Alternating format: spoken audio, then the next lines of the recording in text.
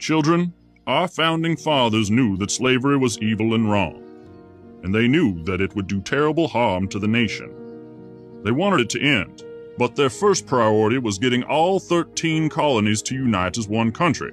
The southern colonies were dependent on slave labor, and they wouldn't have joined a union that had banned it. Are you okay with that? I'm certainly not okay with slavery, but the founding fathers made a compromise to achieve something great, the making of the United States. It was America that began the conversation to end it.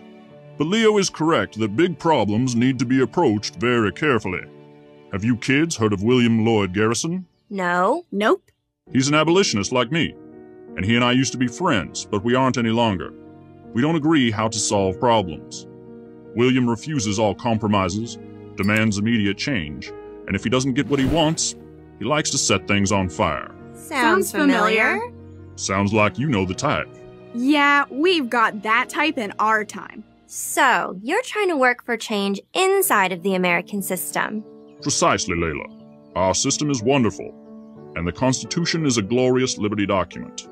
We just need to convince enough Americans to be true to it. Alright, they actually going there? I done had enough. Somebody pass me a folding chair. With this, I'm just blown.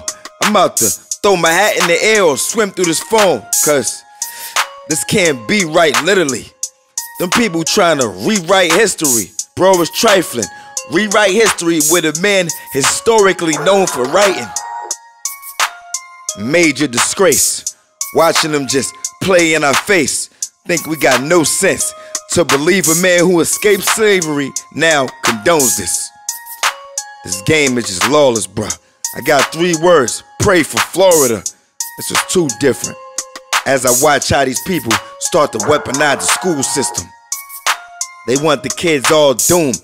That's why they put the poison in the cartoons, so they could damage them early. But it won't happen if we invoke actions. In the era of YouTube and TikToking, we gonna have to monitor what kids watching. The education system getting so cruel, so I'ma end with these words: homeschool.